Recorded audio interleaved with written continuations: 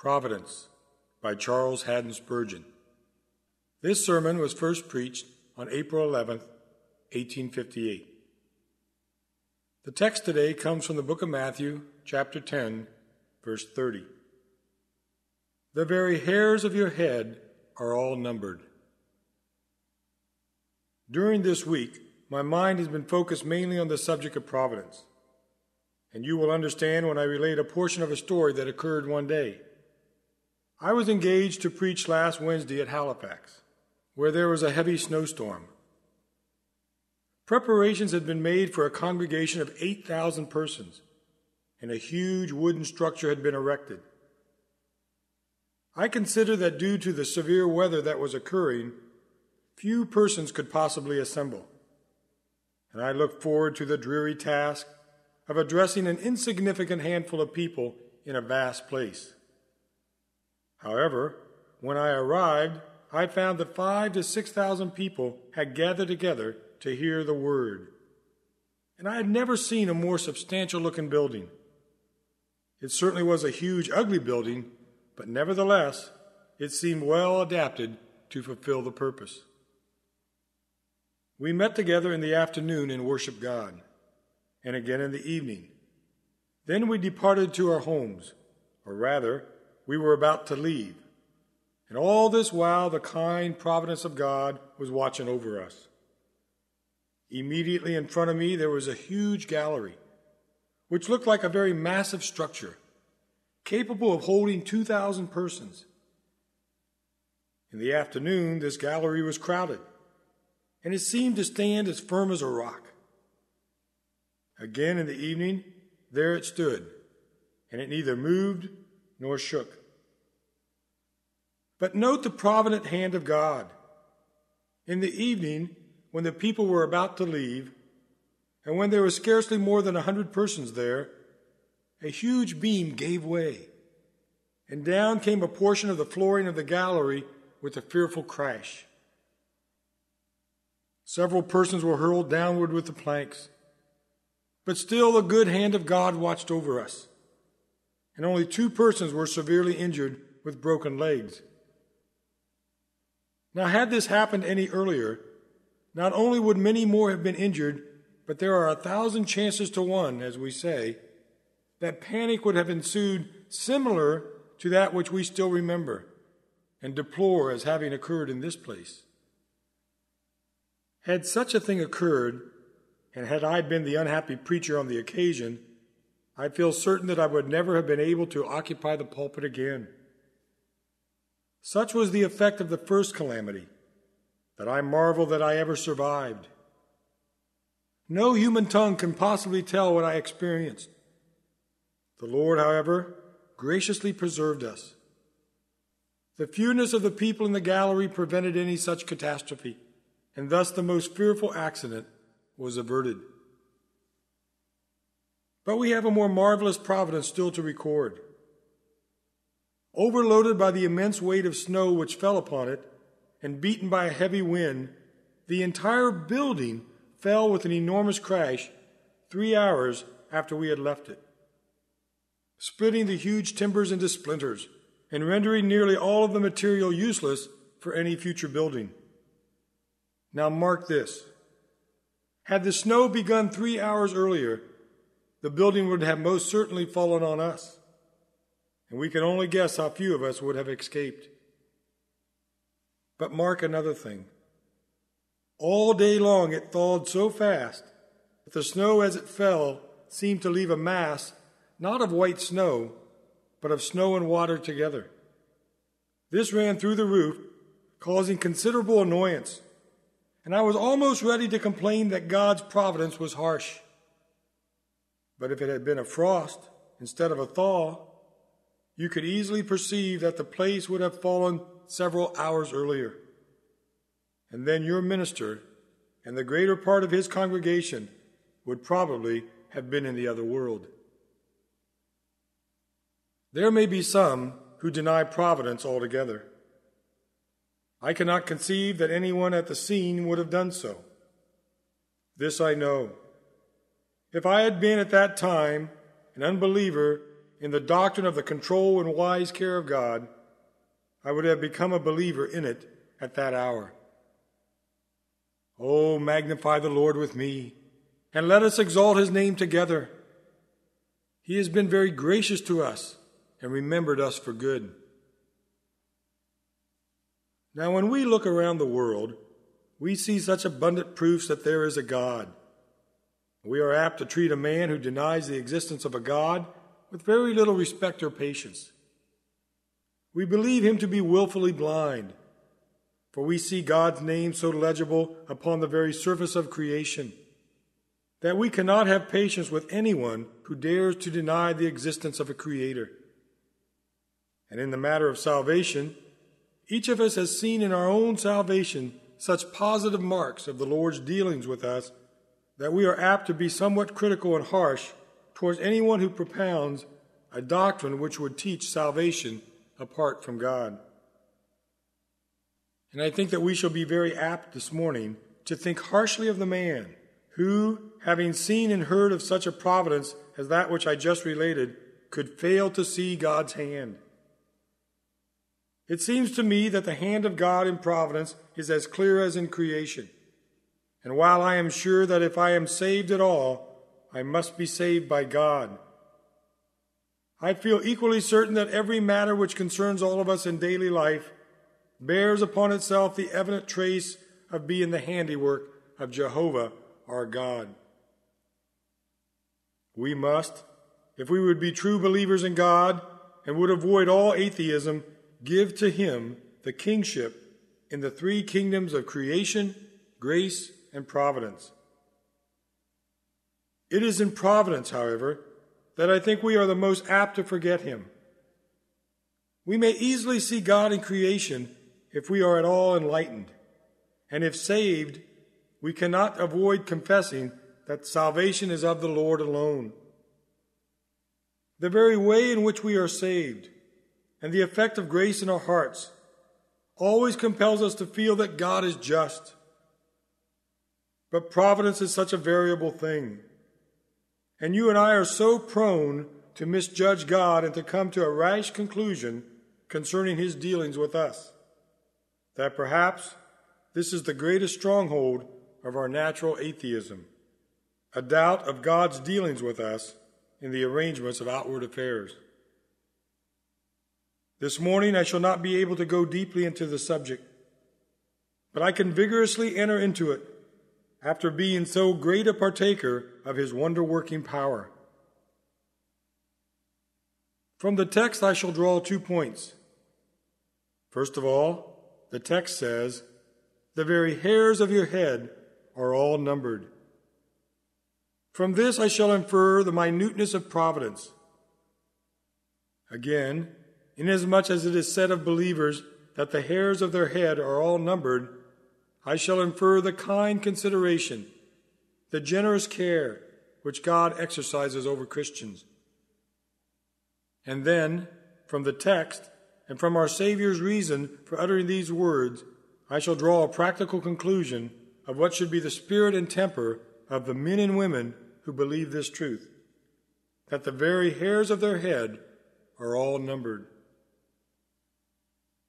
First, our text clearly teaches us the minuteness of providence. The minuteness of providence. Everyone can see providence in the great things. It is very seldom that you find any person denying that when an avalanche falls from the summit of the Alps. The terrible hand of God is there. There are very few men who do not feel that God is present in the tornado and in the storm. Most men will acknowledge that the earthquake, the hurricane, the devastation of war, and the ravages of deadly disease come from the hand of God. We find most men very willing to confess that God is the God of the hills, but they forget that he is also the Lord of the valleys. They will grant that he deals with great masses of people, but not with individuals, with rivers and oceans, but not with drops of water. Most men forget, however, that the facts which they believe about providence occurring in the great things involves a providence in the little things as well. For it would be an inconsistent belief that the big things were in God's hand while the little atom was left to chance. It is indeed a belief that contradicts itself. We must believe everything is of chance, or else everything is of God. We must believe that everything is ordained and arranged, or else we must believe that everything is left to the wild whirlwind of chance and accident. But I believe that it is in the little things that we fail to see God. Therefore, it is to the little things that I call your attention this morning. I believe my text literally means what it says. The very hairs of your head are all numbered. God's wisdom and knowledge are so great that He even knows the number of the hairs on our head. His providence extends to the minute particles of dust in the summer wind. He numbers the gnats in the sunshine and the fish in the sea. While the providence of God certainly does control the massive planets and the stars that shine in heaven, that providence is not embarrassed to deal with the teardrop that trickles from the eye. Now I want you to notice how the little circumstances of daily life, when we put them all together, clearly reveal their origin. I will take you through the historical events of Scripture and show how the little events must have been of God as well as the great results. When Joseph was sold as a slave to Egypt by his brothers, which eventually resulted in him being able to provide for them in the time of famine, we all agree with Joseph's declaration to his brothers, "It was not you who sent me here, but God." But now, if we notice each of the little ways through which this great result was brought to pass, we shall see God in each of them. One day, Joseph's brothers had gone out with the sheep, and Jacob, their father, wanted to check up on them. Why does he send Joseph? Joseph was his beloved son. He loved him better than all the rest of his brothers. Why does he send him to them? Why did he have to send him at that particular time? Why did Jacob desire to check up on the status of his son's welfare and on that of the flocks? However, he did want to check up on them, and so he sent Joseph. A mere accident, you will say, but quite a necessary foundation of the whole plan of God. Joseph goes. His brothers are in need of good pasture, and therefore they leave Shechem, where Joseph expected to find them, and they journey on to Dothan. Why go to Dothan? Wasn't the whole land available to them? However, Joseph goes there. He arrives at Dothan just when they were thinking of him and his dreams, and they decided to put him in a cistern, throw him down in a pit. As they were about to eat their meal, some descendants from Ishmael came by. Why did they come by there at all? Why did they come at that particular time?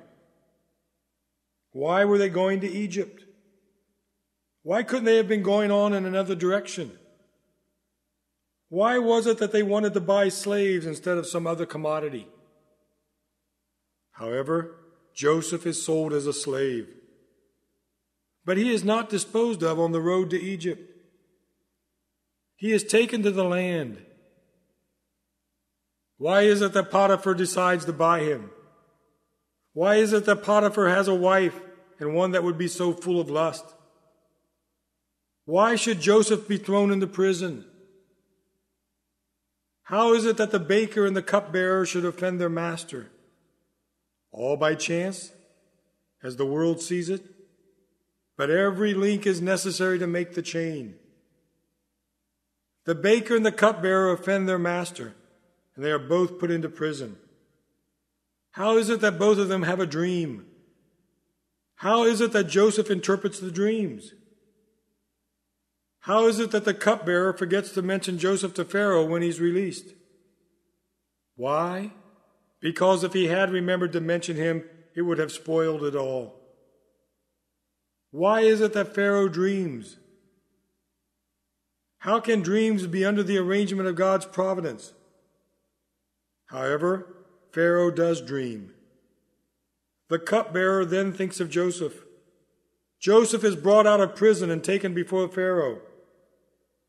But take away any of those simple circumstances, break any one of the links of the chain, and the whole of the design is scattered to the winds. You cannot get the machine to work if any of the minute cogs of the wheels are taken away. Everything is disarranged. I think it seems very clear to any man who will dissect, not only that, but any other history he likes to fix upon, that there must be a God in the little accidents and dealings of daily life, just as well as in the great results that tell upon the pages of history. God is to be seen in little things. We will now notice in the minutiae of providence how punctual providence always is. How punctual providence always is. You will never wonder more at providence than when you consider how well God keeps time with himself. To return to our history, how is it that the Ishmaelites should come by at just the right moment? How many thousand chances there were that their journey might have taken place hours before? It all could not have happened better. You know, Reuben intended to come back later and rescue Joseph out of the cistern. And when he did come back, the boy wasn't there. God had these Ishmaelites ready. You don't know how he may have sped them on their way or delayed them so as to bring them to the exact spot at exactly the right moment. To give another example, there was a poor woman whose son had been raised from the dead by Elisha. She, however, had left her country at the time of the famine and had lost her estate. She wanted to get it back. God determined that she should have it. How was it to be done? The king sends for Gehazi, the servant of Elisha. And Gehazi talks to the king. He tells him one instance about a woman who had a child raised from the dead. How strange. At that very moment, in comes the woman herself. The Bible tells us, just as Gehazi was telling the king how Elisha had restored the dead to life, the woman whose son Elisha had brought back to life came to beg the king for her house and land. Gehazi said, "My lord the king, this is the woman. She comes to obtain justice." Her desire is granted only because at the very moment the king's mind is interested concerning her. Was it not simply all by chance? Nothing but chance? Fools would say so. But those who read their Bibles and those who have judgment say there is something more than chance in such a combination of circumstances. It could not be a mere coincidence, as men sometimes say. There must be God here, for it is harder to think that there is not God than that there is. And while belief in God may be said by some to involve a great stretch of faith, the refusal to accept him in such things as this would involve an infinitely greater amount of belief. No, God was there. There is another instance that I remember in the New Testament history. Paul goes into the temple, and the Jews rush upon him in a moment to kill him. They drag him out of the temple, and the doors are shut against him. They are just in the very act of killing him, and what is to become of poor Paul's life? 5 more minutes and Paul will be dead, when up comes the commander of the Roman troops and delivers him. How was it that the commander knew of it? Most likely, some young man of the crowd who knew Paul and loved him ran to tell him. But why was it that the commander was at home? How was it that the commander was able to come on a moment's notice?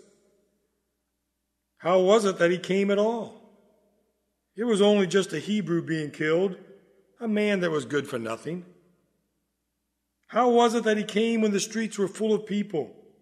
There was a mob all around Jerusalem. How did he come to the right street? How did he come in the exact nick of time? You say, it is all chance? I laugh at you. It is providence. If there is anything in the world that is plain to any man that thinks, it is plain that God overrules all mortal things and manages all of our affairs. But mark this, that the running of the youth and his arrival at the precise time and the coming of the commander at the exact time just prove the punctuality of divine providence.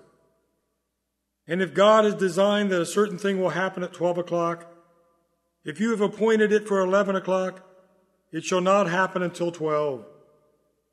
And if he means for it to be delayed till 1, it is in vain that you propose any earlier or any later. God's punctuality and providence is always sure and very often apparent.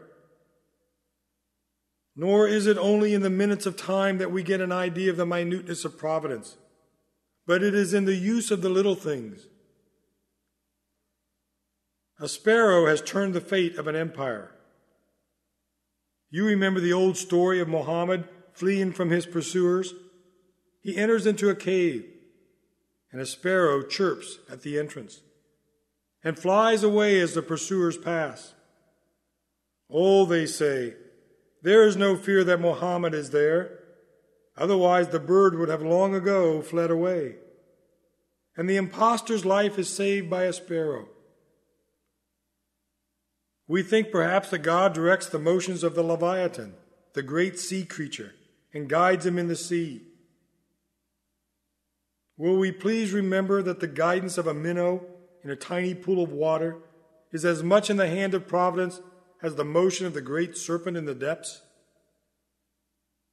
You see how the birds congregate in the autumn, ready for their flight south across the purple sea?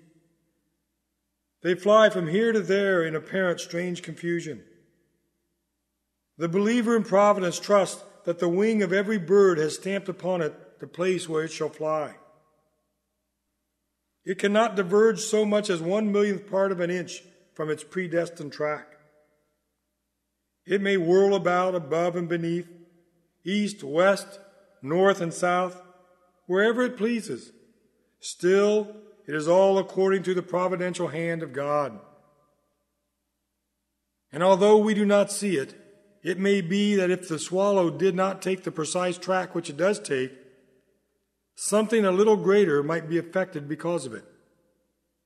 And again, something a little greater still might be affected, until in the end a great thing would be involved because of the little deviation from the providence of God, if that were possible. Blessed is the man who sees God in the little things.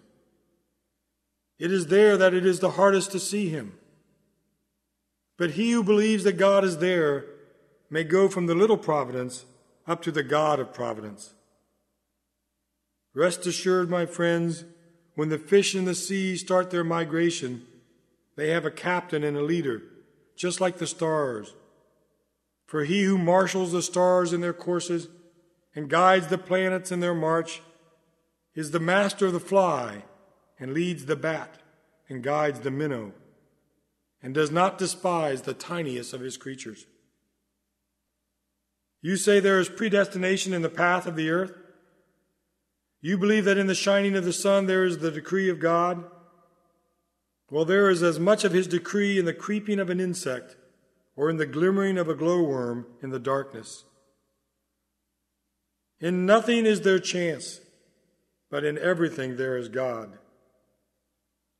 All things live and move in him and have their being, nor could they live or move otherwise, for God has so ordained them.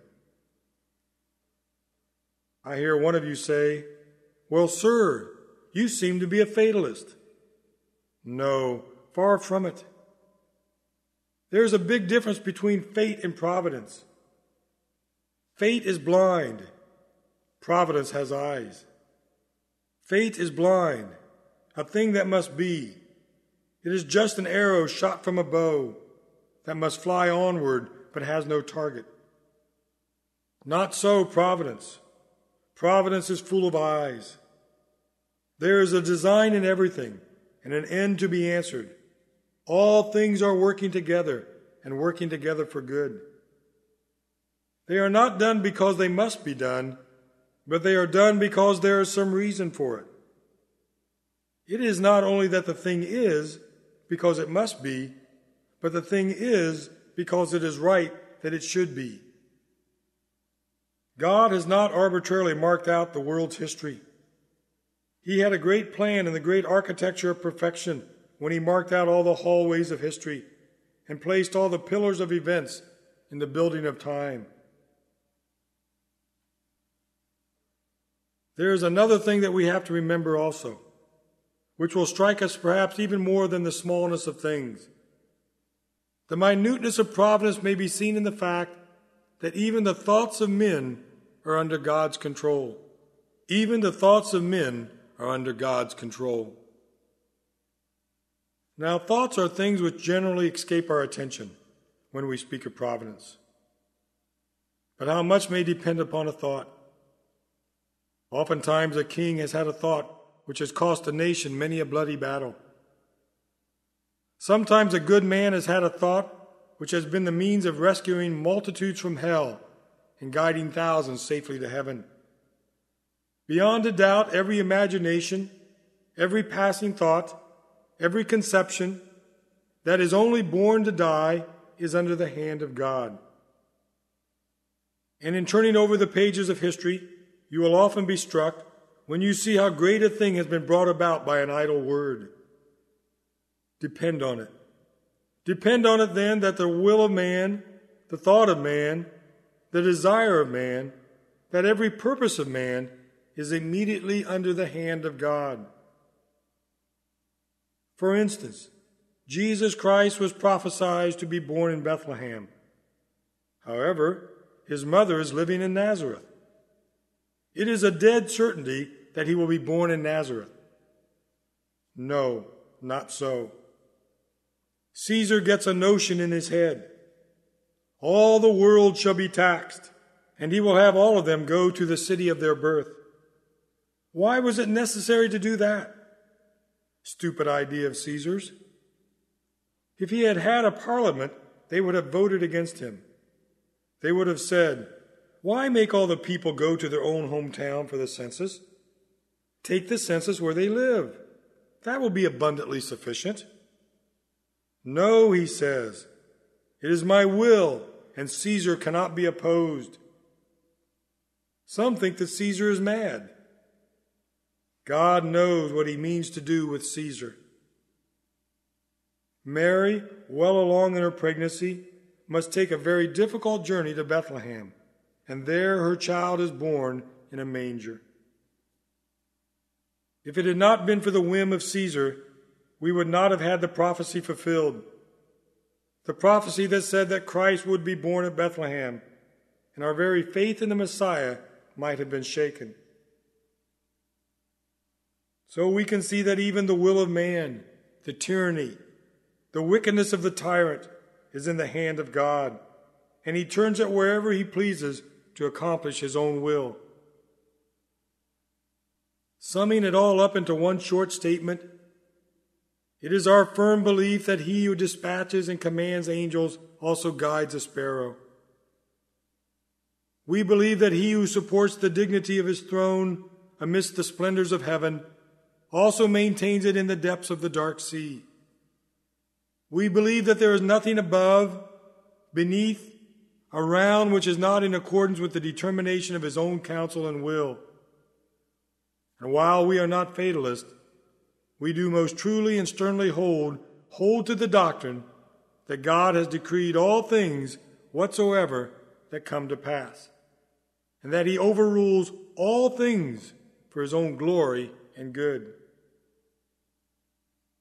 The second point is the kind consideration of God in taking care of his people.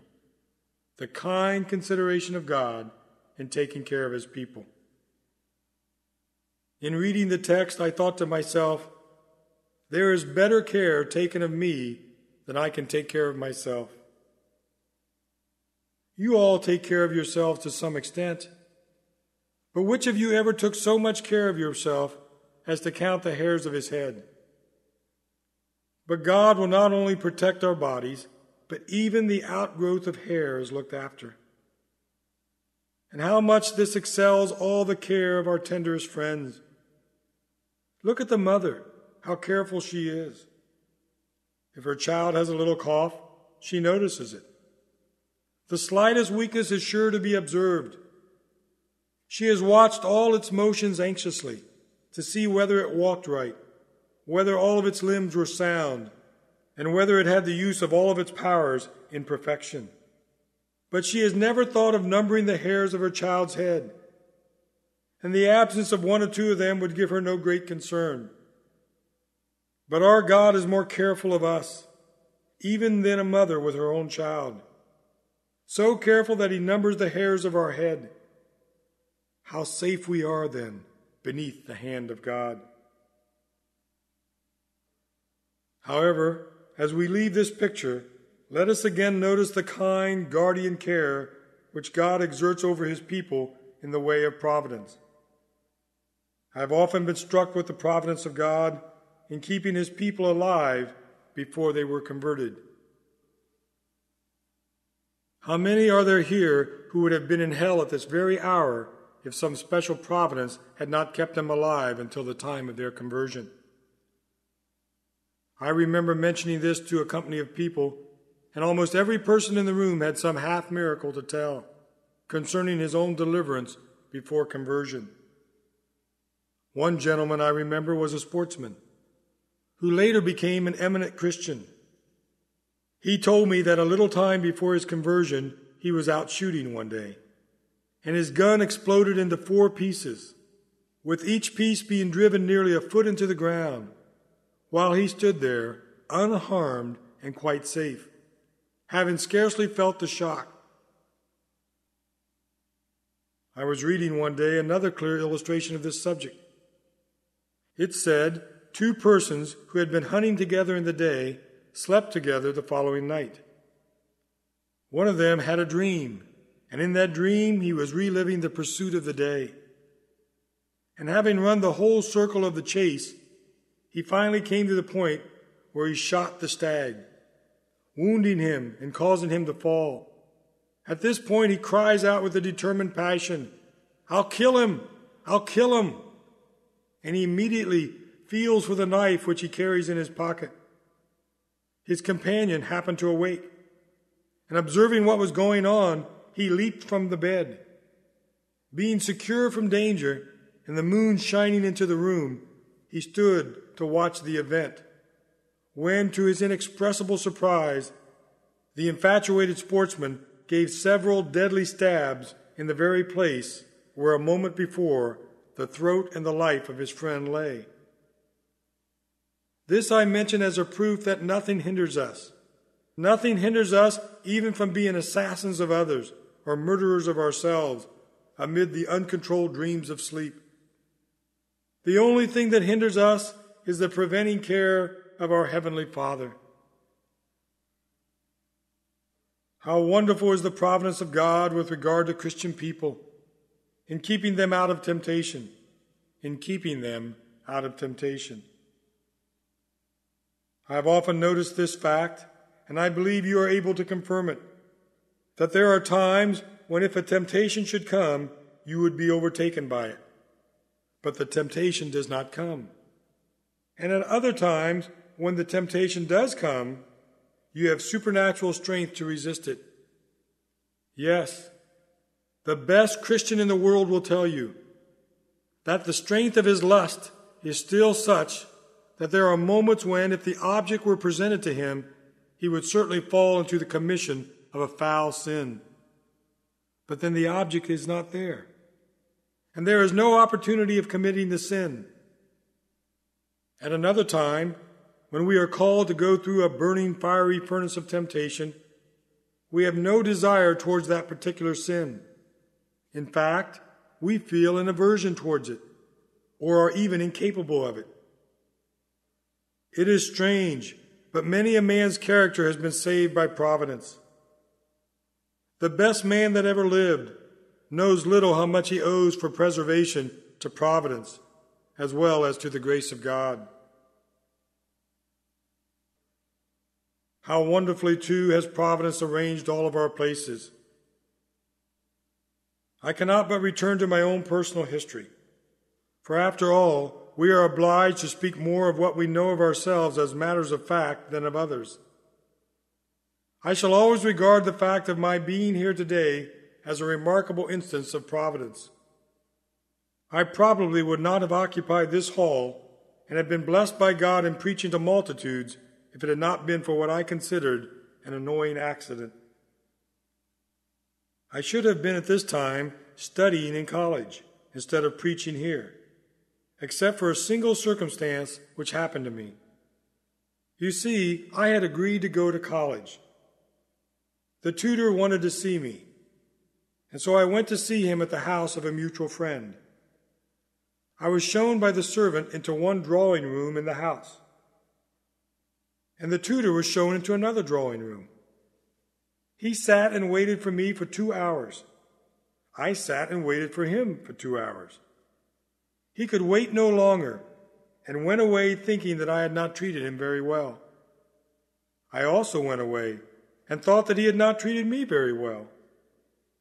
As I went away, this text came to my mind. Should you seek great things for yourself? Seek them not. So I wrote to say that I must positively decline. I was happy enough among my own country people, and did very well in preaching, and I did not care to go to college. I've now had 4 years of labor in the ministry. But speaking from man's perspective, those who have been saved during that time would not have been saved, at least by my instrumentality, at any rate, if it had not been for the remarkable providence turning the whole intention of my thoughts and putting things into a new track.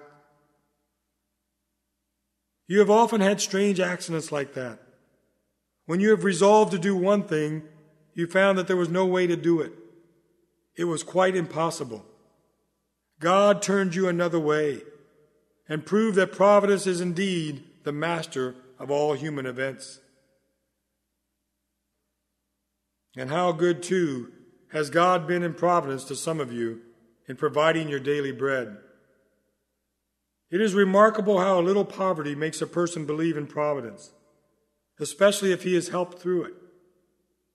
If a person has to live from hand to mouth, when day by day the manna falls, he begins to think there is a providence.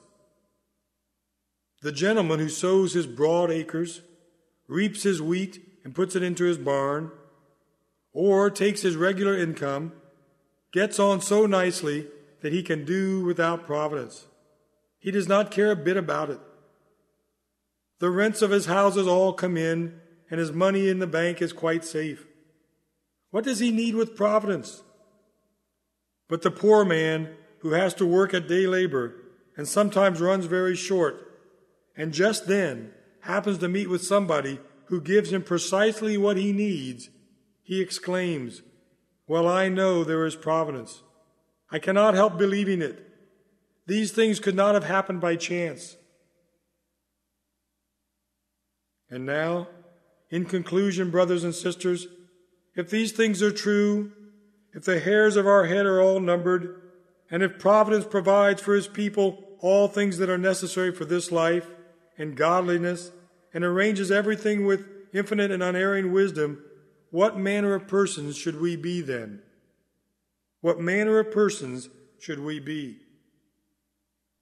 In the first place, we ought to be a bold race of people, a bold race of people. What have we to fear? Another man looks up, and if he sees a lightning flash, he trembles at its mysterious power. We believe it has a predestined path. We may stand and contemplate it, although we would not presumptuously expose ourselves to it, yet we can confide in our God in the midst of the storm. We are out at sea. The waves are beating against the ship. She reels to and fro. Other men shake because they think this is all chance. We, however, see an order in the waves and hear a music in the winds. It is for us to be peaceful and calm. To other men, the storm is a fearful thing, but we believe that the storm is in the hand of God. Why should we shake? Why should we quiver? In all the convulsions of the world, in all earthly distress and danger, it is for us to stand calm and collected, looking boldly onward.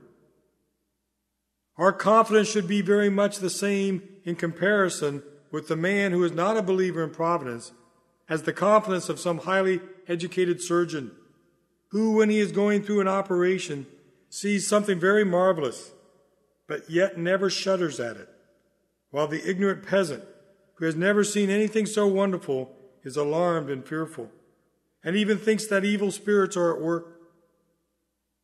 We are to say, "Let others say what they please. I know God is here, and I am his child, and this is all working for my good. Therefore I will not fear, though the earth give way and the mountains fall into the heart of the sea." May I especially address this remark to timid people? There are some of you who are frightened at every little thing. Oh, if you could only believe that God manages everything. Why, you would not be screaming because your husband is not home when there is a little thunder and lightning, or because there is a mouse in the parlor, or because there is a great tree blown down in the garden. There is no necessity that you should believe that your brother-in-law, who has gone to Australia, was shipwrecked because there was a storm when he was at sea. There is no need for you to imagine that your son in the army was necessarily killed because he happened to be on the front lines, or if you do think it is necessary, still as a believer in God's providence, you should just stand and say that God has done it, and it is yours to resign all things into his hands. I say to those of you who have been bereaved in the death of a loved one, if you believe in providence, you may grieve, but your grief must not be excessive. I remember being at a funeral of a friend, hearing a beautiful parable which I have told before and will tell again. There was much weeping on account of the loss of a loved one, and the minister put it this way. He said, "Suppose you are a gardener employed by another. It is not your garden, but you are called upon to tend it, and you have your wages paid you. You have taken great care with a certain number of roses. You have trained them up, and there they are, blooming in their beauty. You pride yourself on them. You come one morning into the garden, and you find that the best rose has been taken away. You are angry. You go to your fellow servants and charge them with having taken the rose. They will declare that they had nothing at all to do with it. And one of them says, 'I saw the master walking here this morning. I think he took it.' Is the gardener angry then? No. At once he says, 'I am happy that my rose should have been so fair as to attract the attention of the master. It belongs to him. He has taken it. Let him do what seems good to him.' It is even so with your friends. They do not die by chance. The grave is not filled by accident. Men die according to God's will. Your child is gone, but the master took him. Your husband is gone. Your wife is buried. The master took them. Thank him that he let you have the pleasure of caring for them and tending them while they were here.